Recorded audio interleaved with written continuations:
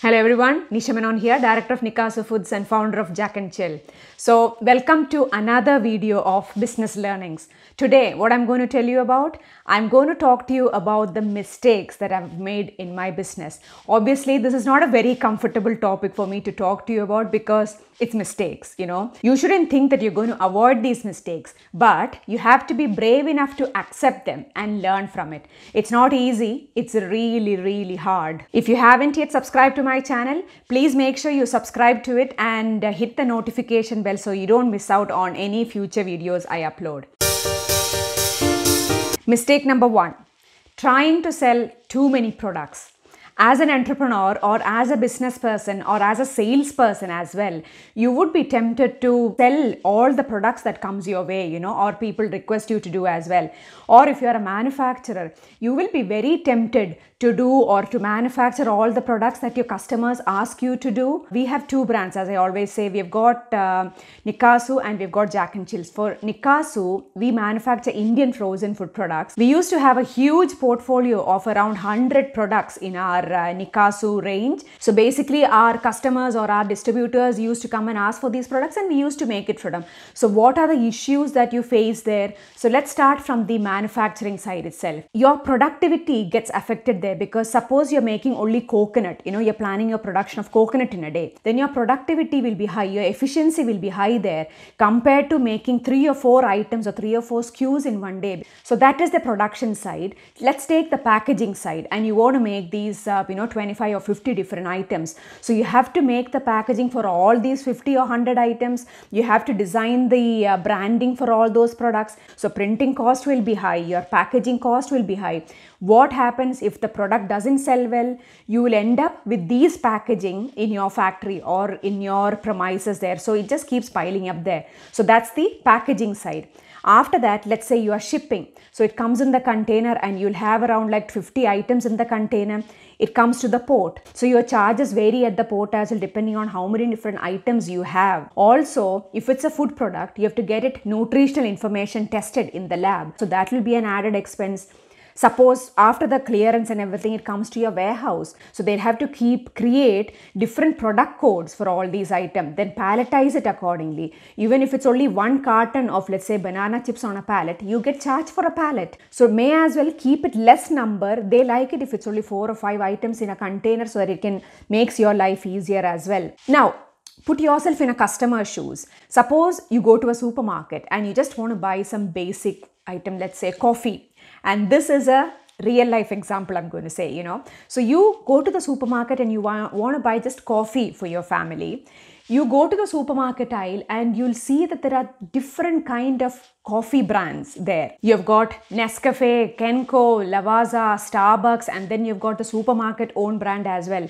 In the coffee, you've got instant coffee and the normal coffee where you put in the machine and the coffee granules. Those will be the 2 different types again. Again, you've got different strength of coffee. You'll have smooth, rich, gold, decaf, latte, and latte has like skinny latte, caramel latte, vanilla latte. Then you've got cappuccino, you've got Americano, you've got espresso. You've got these different kind of varieties which you have in the supermarket shelves.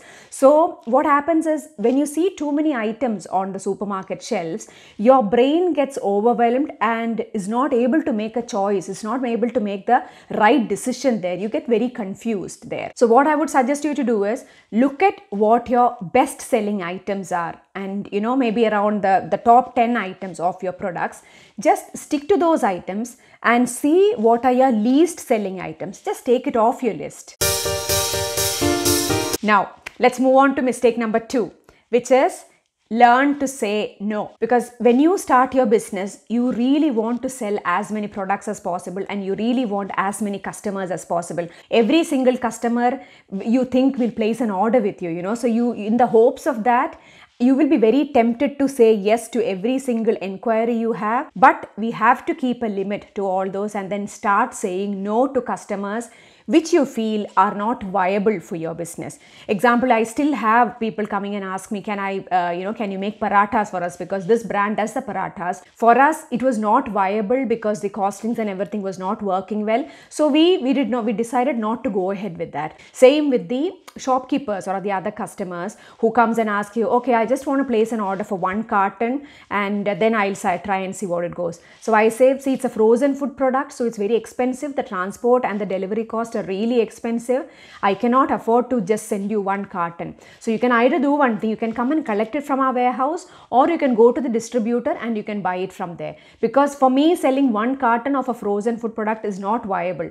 I have to sell it as pallet loads. So even to the distributor, I say, this will be the minimum volume that you have to place an order with us. You have to see what is viable for you, and then accordingly, you have to plan the orders and your customers. Mistake number 3 is giving credit to all your customers. Because when you are in business, customers come and ask you for credit. It can be 30-day, 60-day, 90-day credit, or it can be a 1 in 1 out as well. If you have a food business, the shopkeepers, the restaurants, most of them, they ask you for credit. They will not pay you upfront as well. So you should not be too tempted to take all your customers on board. You have to see what the type of customer is. Is it viable for me to give them a credit? And then you have to decide accordingly. I have come across a few bad customers, I would say, in my 12 years of business. So what I have learned from that is you have to do your research, because there was this one customer especially who, he invited us home and we had an amazing lunch, and this was in the initial days. Had an amazing lunch. He had his Porsche car and Bentley car parked outside his house, so trying to impress us, showing all those things. And he placed an order with us. So he said, okay, when your next order comes, I'll pay for the previous one. So that is how we do with our existing customers sometimes. So, and then he placed a few orders with us. It was all going fine. After a year or so, slowly the delay started coming up. He said, oh, the products are not selling well, so I just need the other product from you. So can you send me this and this order? So I sent the other order as well, because he has been with us for over a year. Slowly, he started avoiding my calls. No text, no emails, no phone calls, nothing. There was no answer or no response from him whatsoever. Finally, I decided I have to go to a debt collecting agency who will help me in recollecting the money back, from that customer. So what the debt collecting agency, what they found out was that company had filed for bankruptcy. So if you file for bankruptcy in UK, then you cannot get your money back from them. The lesson that I learned from there was you should not give credit to everyone. After that, we stopped giving credit to everyone unless and until they are a very big customer, of course, who is well-known distributor or well-known supermarket, like suppose as Tesco, Sainsbury's, whoever comes on.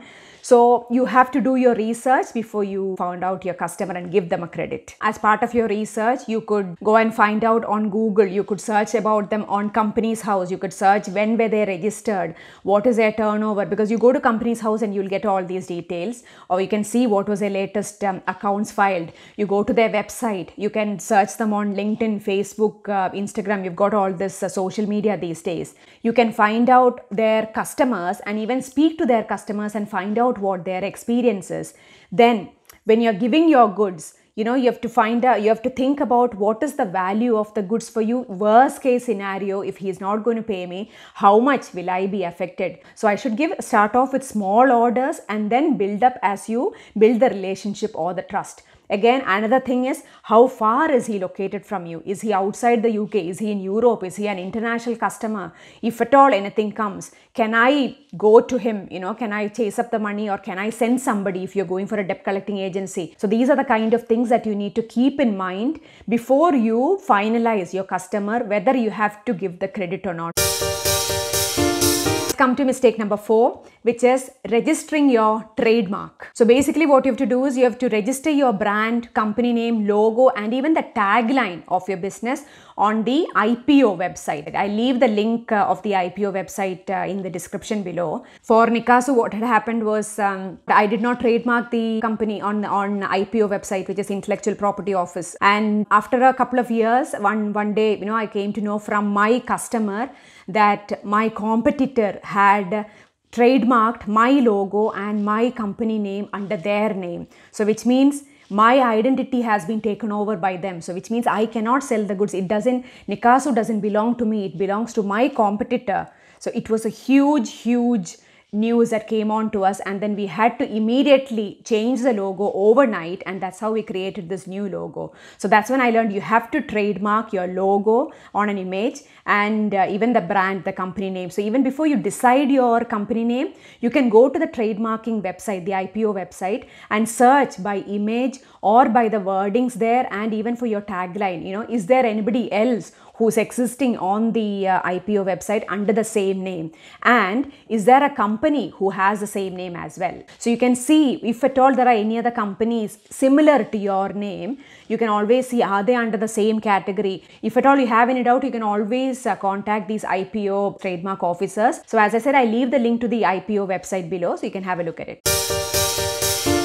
Now, mistake number 5 is you have to learn to handle and get over the rejections. I know rejection is one thing that we all dread in our life, even if you are in sales or even if you are in business or just normal life. We don't like getting rejected.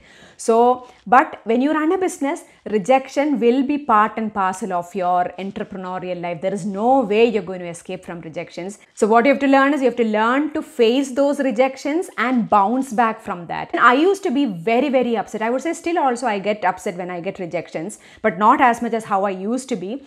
Resilience is what I have learned in all these years. It's something that makes you capable of getting back. When I used to start business, I used to go to these small shops and try and sell my products, and people used to say, I don't have any freezer space in my shop. That was enough for me to be upset. I used to sit there worrying for weeks maybe, and then you start getting more and more rejections and you feel this is nothing. So you start facing these rejections and you feel, okay, so if he said that, what will I learn from that, and how can I face the next person from rejection? So you start learning from those rejections or those mistakes, and then you try and come out of it, or you bounce back from it and you come to your next customer and you know how to defend those questions. One specific quote which I like is fail, which is FAIL, is the first attempt in learning. We'll always come across rejections or failures, but if you take it as a learning, your first attempt in learning, it should be only your first attempt. It shouldn't be your second, third, fourth attempt, So if you learn something from it, then it's worth it. Now the last and the final mistake I would say is working alone. I was not comfortable in delegating, and I think that will be the case when everybody starts their business, because you don't want to delegate everything to everyone, because first of all, it's your baby and you don't trust everyone that they would do the work as good as you, and then secondly, you might not have enough funding to take on another person fully on board as well. If you are a founder of the business, or if you are running the business by yourself, everything is on your head. You wear multiple caps, you wear different roles everywhere. But slowly what I learned was you cannot do, as your business grows, you cannot do everything by yourself. So what you have to look is, what are your strengths and what are the things that you really enjoy doing? For me, sales and marketing, I love doing that. I love negotiation. So these kind of things, I know I want to do it myself, and for selling my products, there will be nobody else who's passionate than me. So that is something which I want to do and I enjoy doing. And something which I wanted to delegate was maybe the bookkeeping, the accounting or the finance. So I thought, okay, I'll take an accountant for that, and he does my VAT return and he does my annual accounts and those kind of things. He's the one who's in charge. Then slowly I understood if I have to do social media, because for Jack and Chill, when I launched the brand, I wanted to have a social media presence. So I wanted Instagram, Facebook and LinkedIn as well. So I thought, okay, I don't want to be spending too much time on creating these posts and putting up the post on social media. So I outsourced it to a social media agency. That's one thing which I did as a second step. As a third step again, which I did was we started putting up for exhibitions. Then I thought I would go for an agency where I can hire their employee, have a staff on my exhibition stand, and then I started using them. I start selling it in the shops, and then you have to go and do these samplings at the shops as well, or in-store sampling it's called. So see what you are enjoying the most and see what are the things that you do not enjoy or which you are a bit weak in, and then try and outsource it. One place which I have used for outsourcing small services is called Fiverr. I'll again leave the link in the description below for the website. There you've got these small sellers from around the world actually who provides different services. If you want to go for any branding services, if you want to create a flyer, or if you want to create a banner, or if you want to create any restaurant menu or anything like that, So there are several people who sell it. Starts from $5 and it can go up to even 100, 200, 500 pounds or $500 as well. So it depends on the type of service you take there, because that will be a kind of place where you can go for outsourcing for a affordable price, especially when you are beginning with. So that's it for today. Thanks once again for watching, and make sure you share this video to anyone whom you feel would benefit, and you can help them in avoiding these mistakes or learn from these mistakes. See you soon in my next video. Until then, bye-bye.